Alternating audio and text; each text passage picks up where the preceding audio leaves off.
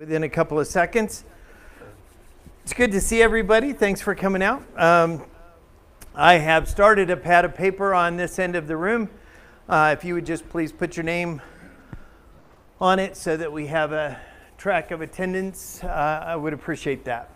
We have 2 weeks left in this class, and then we're going to start the in-home studies on August 4th. And a set curriculum that's going to go along with that. I understand that Jack Hoagland and Wes Autry will be teaching in here starting the 12 weeks that start on August 4th. So that's what will happen here. There will be the in-home stuff going on here as well. So if you would turn with me to Mark chapter 8. We've been talking about these threads of thought, right? We've described them in lots of different ways. We've called them layers, we've called them threads, we've called them all kinds of different things, mostly because I can't decide which one describes it the best. But the idea is we have these sections of text that flow, these thoughts that flow through Mark. We've looked at the I want stuff, we've looked at the concept of God, right? The reign and rule of God and how that flowed through the text.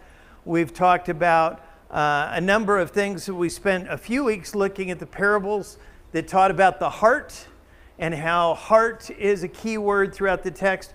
What have we argued is the key passage in Mark? 8, close, not 31. 8, 34 and 35. What happens, what's significant in chapter 8? What's the key pivot in chapter 8? Peter's confession, right? Who do you say that I am? And he says that Jesus is the Christ. And then Jesus gives them one of the three suffering statements. Remember, we talked about the three major suffering statements. Who can tell me where they are? 8:31, 9:31. 10:33, 34. Again, it would be easier if it was 10:31, but it's not. But it makes it easy to remember. And so Peter says you're the Christ, then Jesus explains that the Christ is going to die, right? What's the problem with that for Peter?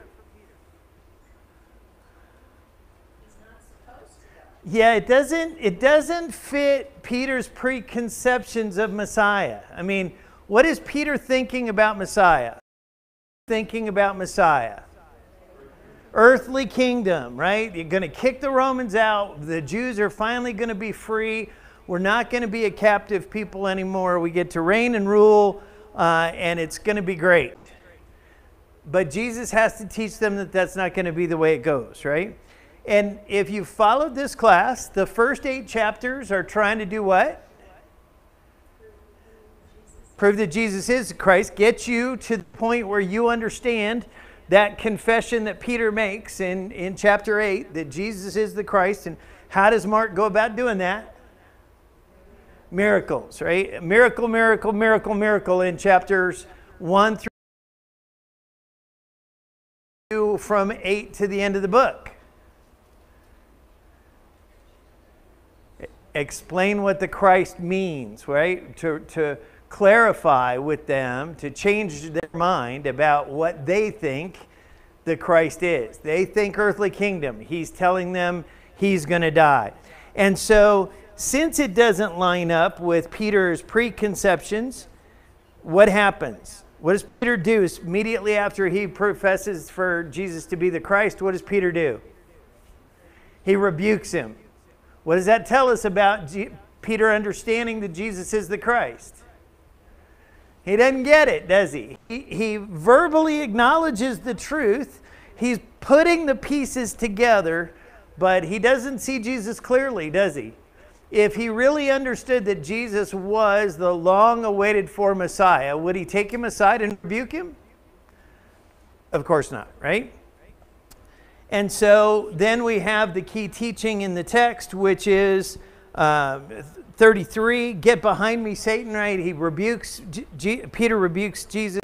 He says, get behind me, Satan. You are not setting your mind on God's interest but man's. There's Peter's problem, isn't it? He's focused on what he wants and what he's been taught, not what God wants. What does God want? God wants the sacrifice of the Messiah so all men can be saved, right? And it's not just this elevation of the Jews to power. There's a bigger plan here, but Peter's focused on man's interest, not God's. And we've talked about this throughout the week. What we're going to do with these last 2 weeks, since we only have 2 left, originally we had a couple more, but we're going to condense things, is we're going to look at how this theme, how this concept of if anyone wants to come after me, they got to deny self, take up their cross, and follow. How Mark uses that throughout the whole rest of the text of the Gospel of Mark. And since you all are reading through the Gospel of Mark in its entirety, in one sitting, every week between class, which I know you are because I've asked you to do that every week since we started, I want you to notice, especially in this week's reading, how the last 8 chapters focus on this concept of deny self and what Mark is doing with this, okay? Some of the illustrations are going to be quite easy to follow and understand. For example, if you flip over to 10:17, we're not going to go through this text in detail, but in 10:17 you have the story of the rich young ruler comes and says, "Teacher, what do I need to do to inherit eternal life?" And ultimately, Jesus tells him to obey the commandments. He says, "I've already doing that." So what does Jesus tell him? Sell all your stuff. So is the command for us, if we want to be Christians, we got to go sell all our stuff. How does this example of the rich young ruler fit into Mark's theme? What he's doing in this book? What is the point of the rich young ruler story? He has to deny himself the thing he really wants. What does he really want? His stuff. Welcome to America. I think this guy's American at some level. We like our stuff, don't we? And that's why it says in the text that he went away grieved, right? Because he owned much property. He likes his stuff. He likes his wealth. He wanted an attaboy. He wanted a pat on the back that says, "Hey, have you been keeping the commandments?" He sad instead of rejoicing, even though he got the answer that he asked for. So there are some passages in Mark's gospel that are going to be really, really clear as to how they fit in into this bigger picture. There's another one in chapter 12. Look at chapter 12, 41 to 44. This is the story of the widow who puts 1 mite into the treasury. And Jesus sat down across from the treasury and began observing how people were putting money into the treasury, and many rich people were putting in large sums. And a poor widow came and put in 2 small copper coins, which amount to a cent. And calling his disciples to him, he said to them, "Truly I say to you, this poor widow put in more than all the contributors to the treasury." Why? For they all put in out of their surplus. Were they denying themselves if they're putting out of their surplus? No, but what did she put in? What does the text say? She put in out of her poverty. She put in all that she owned and all that she had to live on. Circle the word all. If you write in your Bible, I suggest you circle that word all. She gave everything. What's she an example of? Denying self, right? I mean, she trusted enough to give God everything. Now look at the paragraph just before that. Verse 38. In his teaching, he was saying, "Beware of the scribes and Pharisees who like to walk around in long robes, and they like the respectful greetings in the marketplaces, and the chief seats in the synagogues, and the places of honor at the banquets, who devour widows' houses, and for appearance sake offer long prayers." They don't do it because they're connecting with God. They just want everybody to see how powerful they are. Receive greater condemnation. Why is that here? What's Mark doing? What are they an example of? Refusing to deny self. So throughout the text, and when you study, it's really important. One of the key things that I've learned, and if I could share it with everybody, I would be so happy, is one of the key things I've learned about studying Scripture is to always ask yourself the question, why is what I'm reading here? I don't mean why is it in the Bible. I mean, why is it in this position, particular book? What did he just say, or what has he been talking about, and how does what I'm reading fit what he's been talking about? What is this flow of thought? What is the context that I'm reading this in? Now, if you go back to chapter 8, and we'll go through more of these over the coming, we may even get to another one tonight, depending on how much time we spend. But sometimes it's real easy. It's easy to see that the widow is an example of giving everything, right? The text says she gave everything she had. She's denying herself. She's giving it all to God. That one's pretty easy. It's pretty easy to look at the scribes and say, they just like the respectful greetings in the marketplaces. They're showing off for the people. They want everybody to pat them on the back and say how spiritual they are. They're not denying themselves. When you see passages like the disciples arguing amongst themselves, which one of them is the greatest? Good example of not denying self, right? They're arguing. But I want you to look at chapter 9. As we finish this key section, the key statement in the book, 34 and 35, he goes on and we see chapter 9. Now, what happens when you see that big 9 at the beginning of chapter 9? What does it do to you? It frustrates me too. I would agree with that. But what does it do to us mentally? It's on to something else. Yeah, it's on to something new. What's the first word in chapter 9? And. What does that tell you? He is not on to a new thought. As a matter of fact, if you read verse 38, what should be happening is, for whoever is ashamed of me and my word in his adulterous and sinful generation, the Son of Man will also be ashamed of him when he comes in the glory of his Father with the holy angels. And Jesus was saying to them, truly I say to you, there are some of those who are standing here who will not taste death until they see the days late, and he keeps on going, right? So do me a favor. When you see that big chapter number, do your best to ignore it, at least.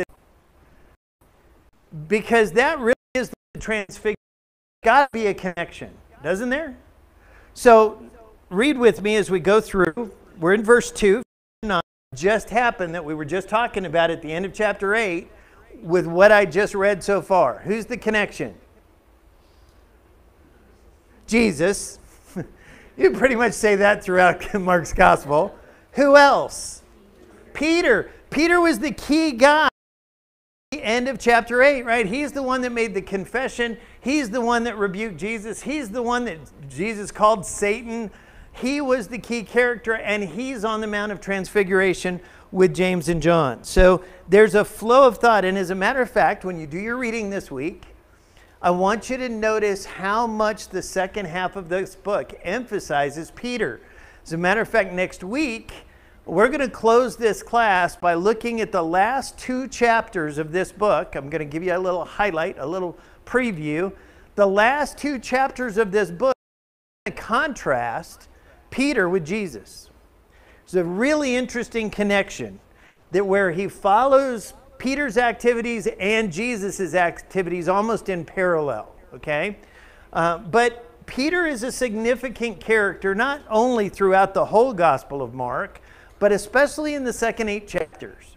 And so Peter's on the Mount of Transfiguration with James and John and brought them up on a high mountain by themselves, and he was transfigured before them. And it explains how he was transfigured. His garments became radiant and exceedingly white, as no launderer on earth could whiten them. I always liked the way Mark said that. It's almost like a soap commercial. He's actually shining Those mean to beam. I mean, that idea is he's actually giving off light. It's not just that his clothing is so white. He's actually shining physically. And Elijah appeared to them along with Moses, and they were talking with Jesus. And Peter said, there's our guy, right? And what does Peter say? What's Peter want to do? Build 3 tabernacles. What does that tell us about what what Peter's thinking? He wants to build one for Elijah, one for Moses, one for Jesus. Yeah, they're equals, aren't they? They each deserve a tabernacle. Didn't he just profess Jesus to be the Christ, the Messiah, the long-awaited for Messiah? What does that tell us about Peter's thinking? He doesn't quite get it. He's given the right answers, but he still doesn't quite get it, and he offers to build 3 tabernacles. He tells Jesus, Rabbi, it's good for us to be here. You think? Talk about, sometimes Peter just puts his foot in his mouth. I think I relate to Peter more than anybody else in Scripture, because there's times when I'm just dumb. I just put my foot in my mouth, right? And he's like, it's good for us to be here. You think? There's some Elijah and Moses. The other question that I'm always asked is, how did they know it was Elijah and Moses? We're not going to get into that. Were they wearing name tags? Did they look like their baseball card? What is it? But the text tells us that it was Elijah and Moses, right? And Peter says, it's good for us to be here. Let us make 3 tabernacles, one for you, one for Moses, one for Elijah. Notice verse 6, for he did not know what to answer. I didn't know what to say, so I just offered to build some for everybody. Point is, Peter's still confused, isn't he, about who Jesus really is and what all this means and how all this is really going to work. He's sacrificed a lot. He knows a lot more than he did at the beginning, but he still doesn't have a clear vision of how this is going to play out. And so what happens on the mount? We're familiar with this account. What does the text say in verse 7 happens? Yeah, there's a cloud and a voice. And what does the voice say? This is my beloved son, listen to him. And what happens when the voice says that? Verse 8 tells us. When they looked around, who's left? Jesus.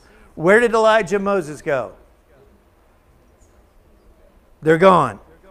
So what is the emphasis of this account of the Transfiguration? What is the main point? This is my son. Listen to him. What are Elijah and Moses doing here? Okay. Actually, if you look at Luke's account, we're not going to chase that. If you look at Luke's account, they were actually discussing, in Luke chapter 9, verse 31, it says they were talking about his departure that he was about to accomplish from Jerusalem. It's very interesting. But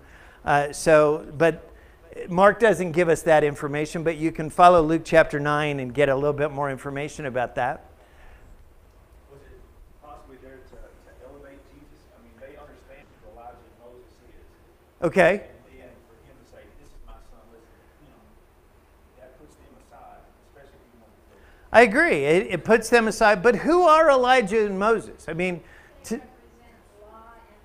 there you go. So Elijah represents the prophets. Moses represents the law. So what's God telling Peter? Okay, pointing them toward the Messiah. What? His authority is above the prophets and the law. Okay, so the Old Testament's going away, isn't it? This in some ways, at its very core, this is a communication to the disciples that the Old Testament is ending. The law and the prophets are going away. Jesus has more authority than the law and the prophets. And the law and the prophets are going to be done away with. And so listen to my son. And Elijah and Moses vanish. What on earth does that have to do with deny self, take up your cross, and follow?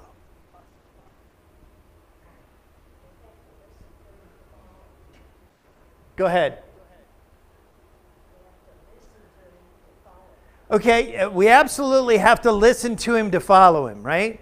If we're going to follow him, we've got to pay attention to what he said. But in the context, what's the problem? Who's struggling in this context? Peter. Why? Why is he struggling? Huh? Okay, he's not listening. I think he is listening. I mean, he said, "You're the Christ." I've put that together. As a matter of fact, Matthew's account says it's my Father that's revealed that to you. Mark doesn't include that information, but Matthew's account does. I don't think God whispered to Peter, but he saw the miracles.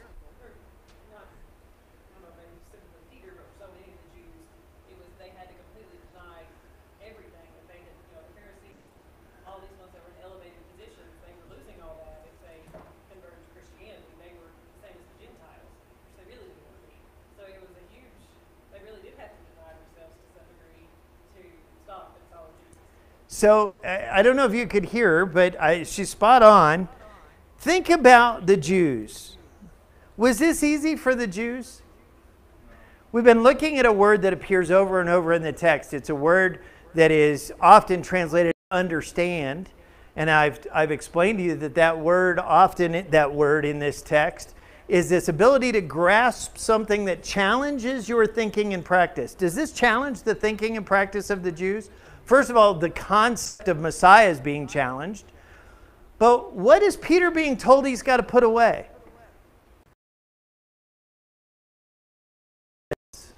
Why? Okay, it's going to be done away with, but he's got to deny himself. But think of the baggage that Peter's carrying. Why is he struggling with this concept of Messiah and what it really is going to be? Where did he get the idea from? From the law and the prophets, right? I mean, everything Peter's ever been taught about Messiah is earthly kingdom, coming into power, kicking out the Rome. I mean, his whole life. And we don't know exactly how old Peter is here. I've heard a variety of ranges, but it really doesn't matter. Within Peter's lifetime, what has he been told about Messiah? Messiah, Jesus. He says, "You're him." And now what's God telling him? You got to deny yourself your heritage. You got to deny yourself the baggage that you bring to the voice of Jesus. Isn't that Peter's problem? He's bringing all kinds of preconceptions about Messiah with him to the discussion. He's bringing everything he's ever been taught from the time to a grasshopper, as Corey Sawyers would probably say. And Jesus is saying, you got to get rid of all of that. And God's saying, this is my son, listen to him. How often do we bring baggage to the text when we study things? How often do we bring preconceptions? How often do you hear people say things like, my God would never? Isn't that a preconception? A loving God would never fill in the blank. Isn't that a preconception? Instead of going to the text and doing what? What did God just say? The word means? What does the word hear mean? Okay, understand. Yes, hear and act on it. What, Denny? Yeah, hear and obey, literally. The word is actually translated obey some places in our New Testament. The concept of this original language word is not just hear what I say, it's hear in order to do it. Hear in order to take it in. Hear in order to put it into action, right? There's an obedience component to this word. And he says, this is my beloved son. Obey him. Listen to him. Who's Peter obeying right now? Okay. I would agree with that. He's obeying the law, or is he really obeying the law and the prophets? Or is he obeying his interpretation of the law and the prophets? Is there a difference? There is, isn't there? I mean, we can read this text and come up with our own interpretations, our own designs, and we can follow those interpretations, but are we necessarily listening to God when we do that? Not if we bring all this baggage with us, right? Not if we bring all these preconceptions about what God will and won't do, what the culture tells us God will and won't do, and all of those things. In some ways, Peter has to deny not only what the law and the prophets said, but his interpretation of the law and the prophets. He's got to be teachable. They all have to be teachable. Do we? Do we need to be teachable? If you're uncomfortable about this, don't raise your hand. How many of you here came from a denominational background outside of the churches of Christ? I've got my hand up too. I'm not just doing that. You can put your hands down. How hard was that? Why is it so hard? What's Peter got to do here? The whole Jewish system has to unlearn what they've been taught. Literally for a lot longer than the 40 years or so that Peter has been alive. I don't know how old Peter is. Maybe he's in his late 20s. Maybe he's in his mid 40s. Who knows? But he's got to unlearn everything he's been taught. I found that really challenging when Lynn and I were studying with Don Cantor some 27 years ago now. That was hard for me. I went to every study with all these preconceptions about my salvation and about my condition before God and what I knew about Scripture and what I knew about Jesus and what I knew about God. And when Cantor would point me at the text, what was my responsibility? What did I have to do that God just told them to do on the top of the mountain? Listen to Him. Listen. Get rid of all that junk that you're bringing with you. Stop listening to yourself. Stop listening to your rationalization of how all this works, and listen to the text. It's a challenge, isn't it? And what's implied with that then? If our responsibility is to listen to the text, then what do we have to do? We got to do what it says once we understand it. We got to deny ourselves all of that junk that we bring. We got to sit down and say, God, teach me. We got to sit down and say, I'm listening. What do you want from me? And I'm going to try the best I can to leave everything that I think I know behind. I'm going to put Denny on the spot a little bit. He told me a story years ago, and it stuck with me ever since. And this is probably 15 or 20 years old. He was studying with a denominational fella, and he was struggling. The guy was just stuck in his mindset. Denny was doing everything he couldn't get the guy to really listen to what he was saying in the text, or listen to what the text was saying, I should say, to be more accurate. And Denny said he challenged him with this question.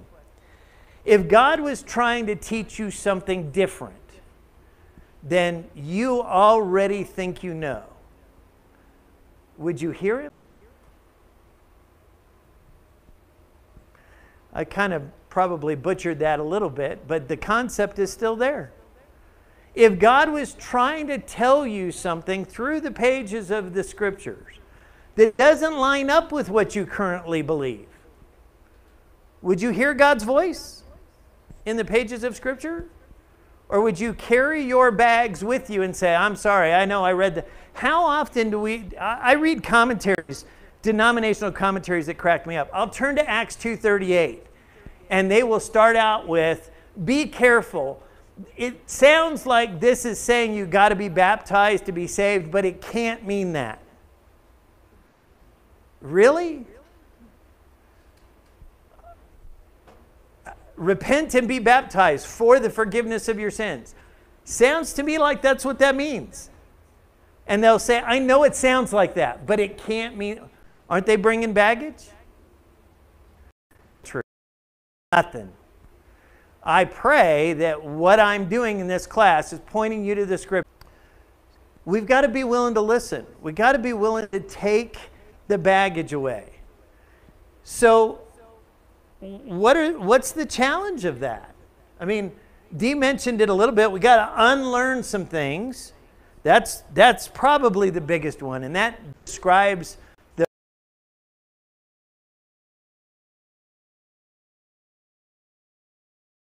problem with that.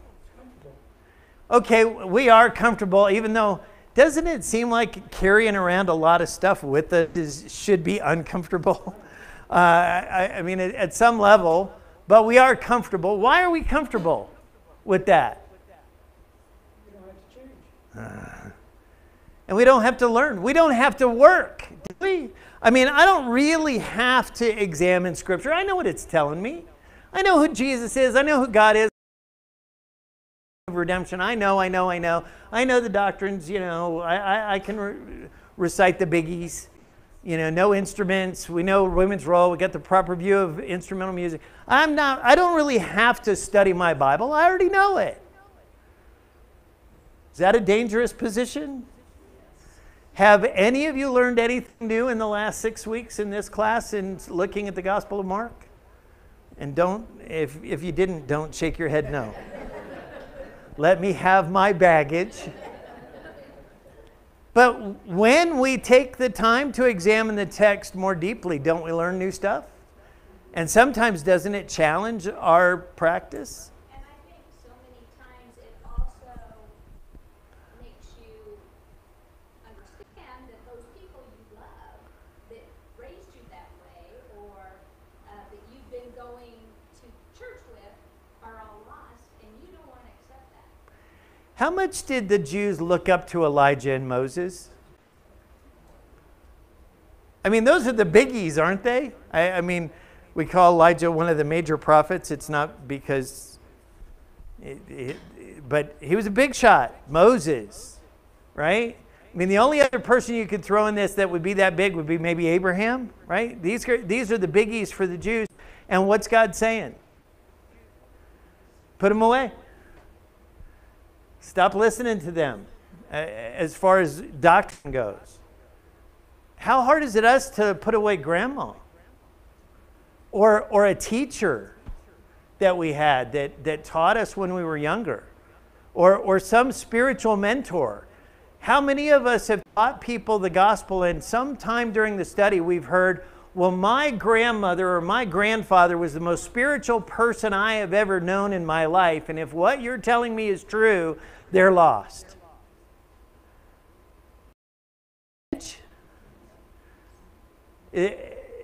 Does what grandma or grandpa did or taught matter to what this says?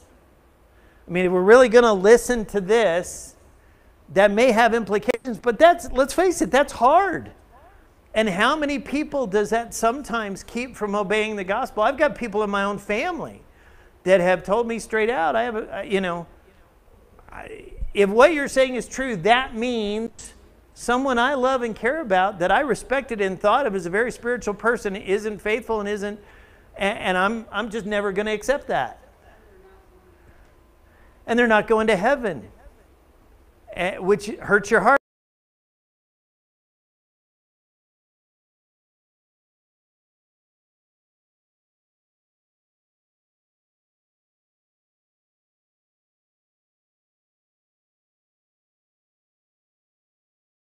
For me, it is easier for me. It's comforting to me. But is it better for me? I mean, why didn't Jesus just say, Peter, never mind. You're right about Messiah. It's okay. He made him change, didn't he? There's a concept in our culture that is you do you. Anybody heard that before? Just you do you. Is that a good? Did Jesus say, Peter, it's okay. You do you. Is that what he's telling Peter? God, from a voice from a cloud, by saying "This is my son, listen to him," said, you got to put all that heritage away. You got to get rid of everything that you've been taught. You've got to put aside family. Did Peter have grandmas and grandpas who were faithful Jews? Probably. Had he been taught from grandma and grandpa about Messiah and all? Maybe. Certainly had teachers that taught him. And what's God saying? You can't carry that baggage. You have to listen in order to obey. And you got to listen to my son. Guys, when we approach God's word, do we come to listen? Or do we come for me to do me? Because we like to carry the baggage. We like to bring our preconceptions. We like to think we already know how it all works. And as a result, we neglect our studies, don't we? I'm going to argue with you. One of the reasons why we aren't better Bible students sometimes, well, let me ask it instead of tell you. I'll see what you think. Why are we not better Bible students sometimes? Okay, first we think we know it. What happens if we don't know it? And I look at this book. It's going to convict us. It's an old saying about stomping on people's toes. Anybody like to have your foot stomped on?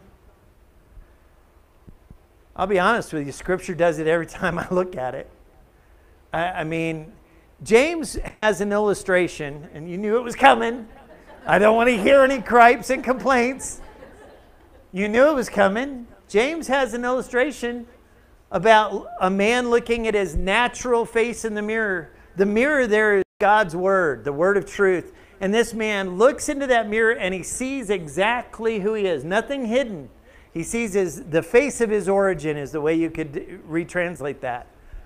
No masks when we look at God's word. He shows you your flaws. He shows you your sins. He shows you your shortcomings. And he says, change them. And James says it's like a man who looks at a natural face in the mirror and walks away and forgets what kind of man he was. It's kind of like when you got spinach in your teeth and you see it in the mirror, but you don't clean it out and you walk away. Do you remember you got spinach in your teeth? You don't, do you? Till somebody goes, you got spinach. And then you're offended because like, what are you judging me? No, you just got spinach in your teeth. But isn't that kind of the baggage that we bring? Isn't that what Peter's doing? God saying, look in my word and see the truth. But that means you got to strip away all the masks. You got to strip away all the heritage. You got to strip away all you've been taught. You've got to approach God's word with a what? Last week, what have we been talking about? Not a hardened heart, but a softened heart that can be molded and shaped by God. Not molded and shaped by your preconceptions. Not molded and shaped by the teachings of your grandma or grandpa, necessarily. Not molded by your ideas of how God works and how God doesn't work. But you got to approach the text and say, God, shape me. God, teach me. Harder, God, change me. Do we like change? We hate it. Unless it's our idea, right? But is that following? Or is that lead? Because that's the other part of the command, isn't it? It's not just the deny self. What's Peter got to do? Get rid of the heritage, get rid of the baggage, listen, and then do what? Take up his cross, put himself to death. Luke says daily in his account. And follow. Don't lead. How much time do we spend following? And how much time do we spend leading?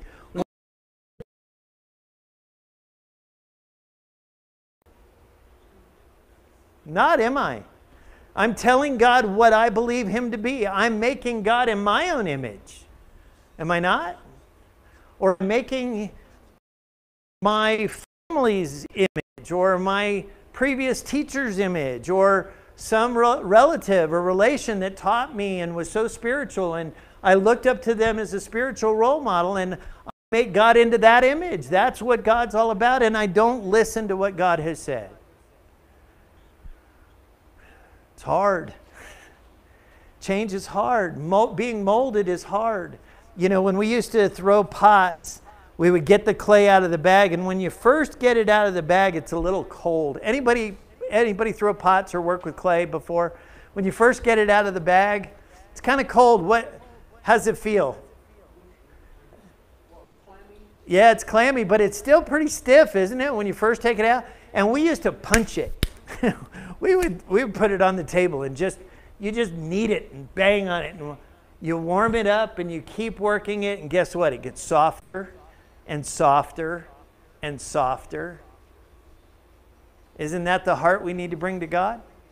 Is one that's ready to be shaped into what God wants to shape us into, instead of us going to the text and shaping ourselves into God into the image we want Him to be in.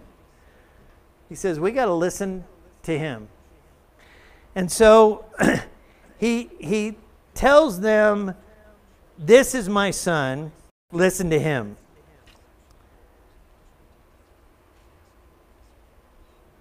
As we move through the text, we struggle with this concept among the disciples. The very next section is a section where a man brings a child to the disciples. He actually is bringing them to Jesus, but Jesus is up on the mountain, right?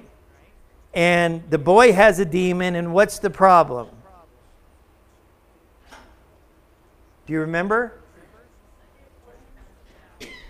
The disciples couldn't cast it out, right? And there's this big argument of Jesus and Peter and James and John are down off the mountain. There's this argument going on, and the father explains that the child has had this demon since he was little, and the demon throws him into the fire and into the water, verse 22, trying to destroy him.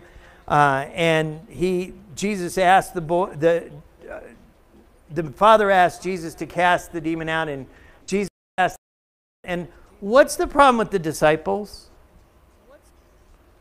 What do they ask Jesus finally in verse 28? Why couldn't we do it? What does he say? What does he say in verse 29? What's the answer? This kind only comes out with prayer. How does this fit the theme? I mean, this is a challenging passage, isn't it? What does it mean that this kind only comes out with prayer? What does that mean? One account does, yeah. Mark does it.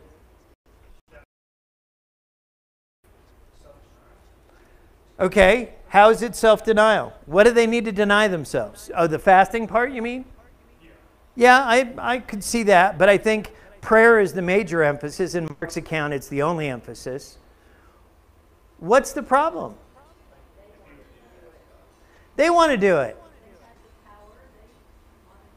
Do they have the power?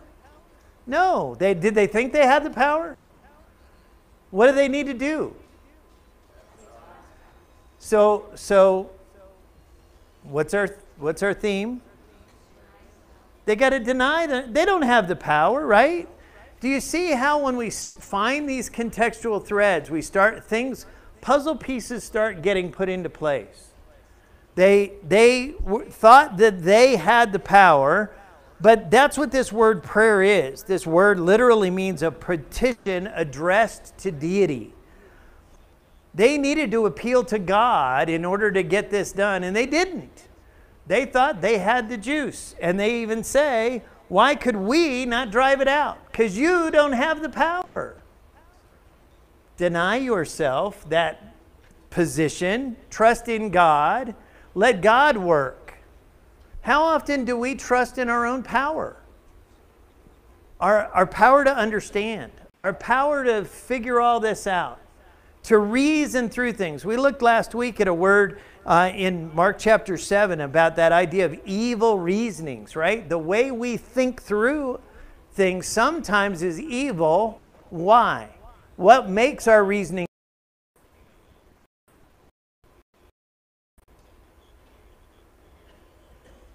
What in that context that we talked about last week, I know it's been 7 days ago, what makes our reasonings evil?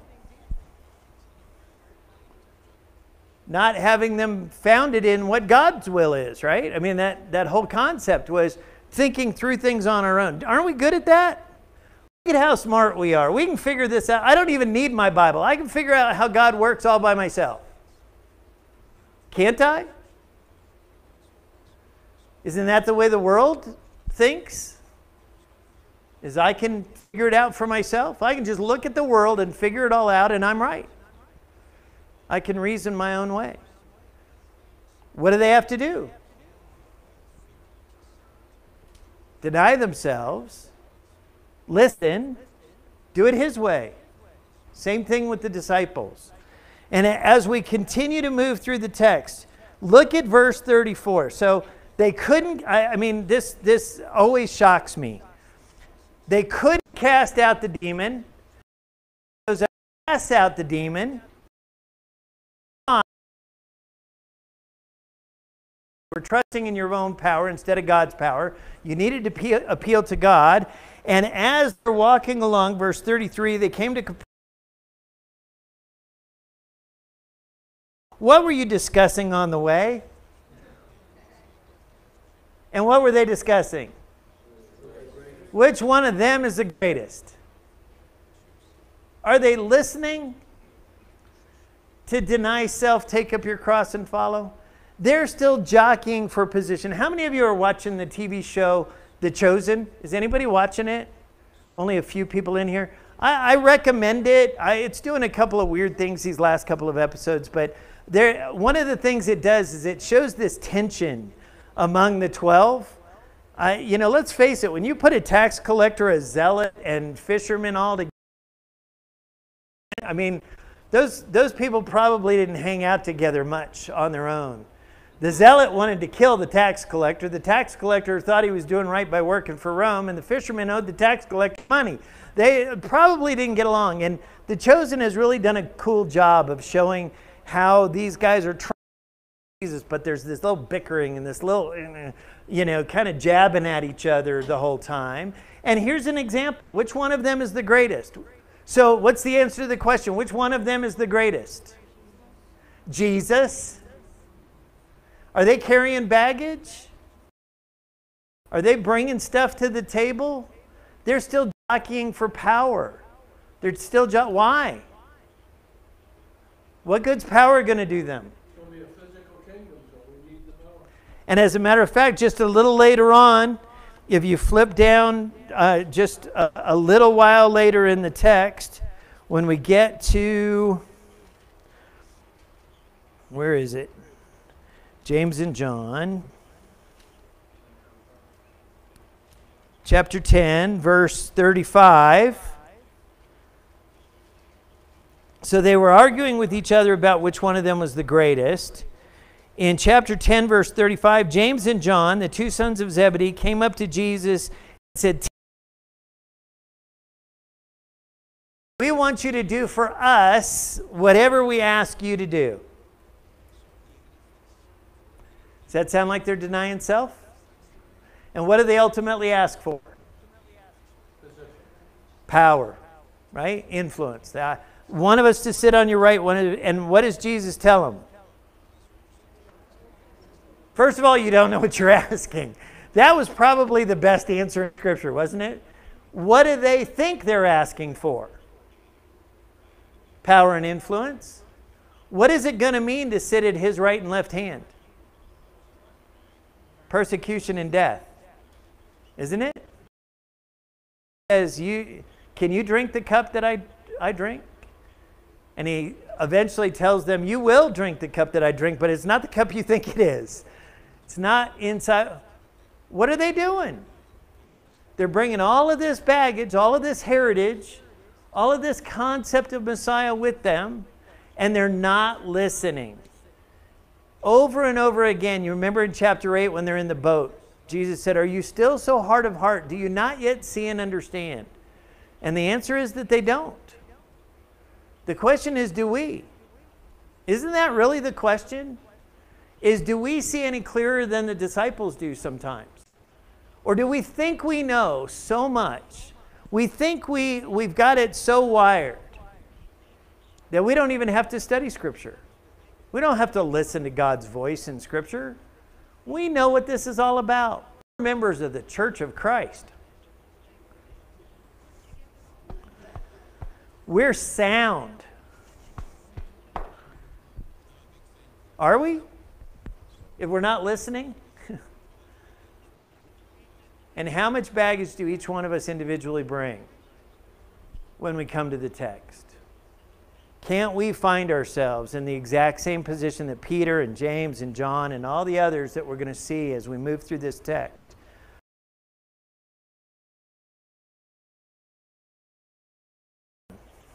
Listen to him. There's a lot packed into that statement. It's not just the doing away of the old covenant. It's the doing away of Peter's entire history, his entire culture. More than that, it's doing away with his entire mindset. And God will say the same thing to us that he said to them, wouldn't he? This is my son. Listen to him. Follow him. Stop following yourself. Deny yourself. Take up your cross and follow. Next week, as we approach the crucifixion, we're going to see a point in chapter 14 that becomes critical. When we look at chapter 14, we look at Jesus in the garden. Jesus goes off to pray. What do the disciples do? They sleep. And what does Jesus tell them when he comes back? Look at verse 38. He tells them to keep watch. But what's the point that he makes?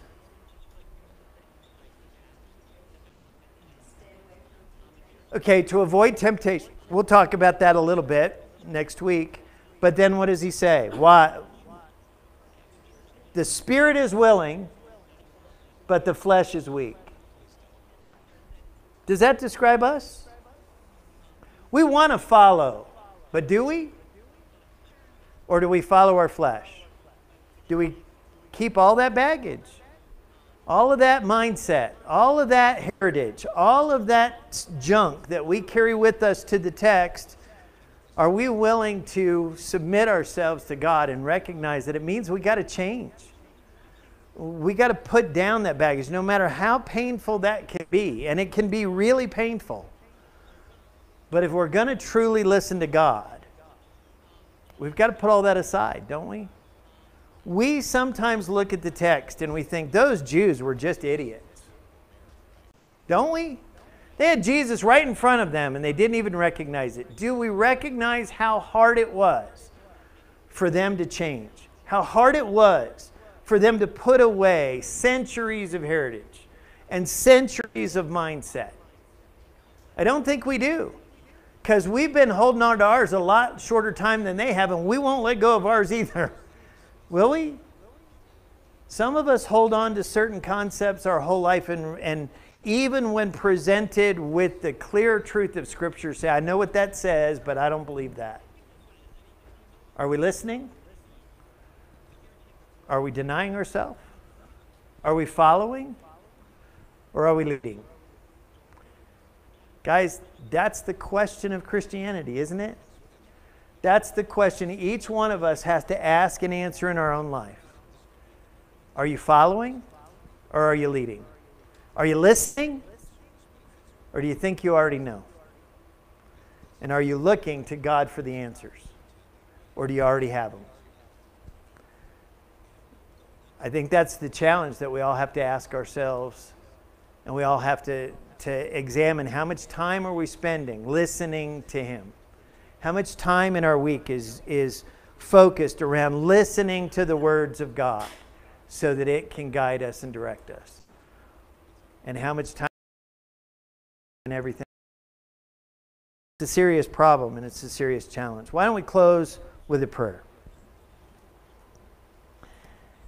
Heavenly Father, we thank you so much for the challenges my toes every time I study it and teach it. And I pray, as hard as that is, that it maybe challenges some other people's feet in the room as well, that we all might examine ourselves in the pages of Scripture, that we all might look to find that baggage that we bring to the text and get rid of it and come to you with clean hearts, honest hearts, seeking to be taught, seeking to learn from you, listening to your voice, not our own.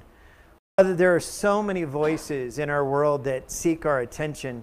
There's so many schools of thought, and there's so many opinions and voices that try to lead us and try to guide us and try to influence us. Father,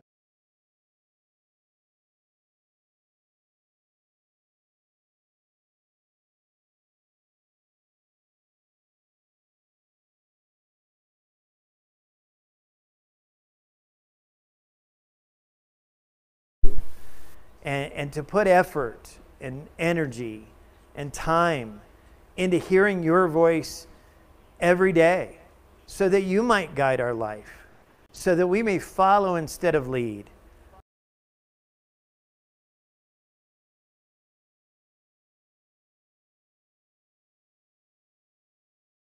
From our own bootstraps, all of those concepts that we've heard since we were little kids, we recognize that we can't do us.